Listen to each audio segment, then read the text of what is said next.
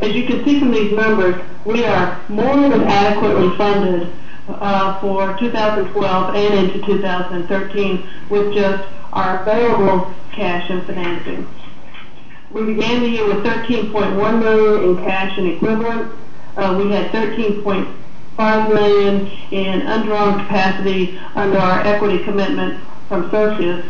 And I anticipate ending the year with a little over $9 million in cash and available draw. Here's Q2, Q3, and Q4 projections and the $9 million.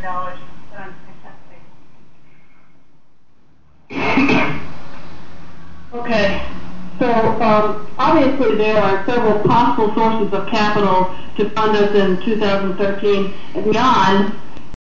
The ability to access the institutional investor equity markets. So I feel like we're on solid financial footing well into 2013 and beyond that. And I have to tell you this, as the person who personally let the guy through the door who repossessed our water cooler several years ago, it feels really good to be in this position now.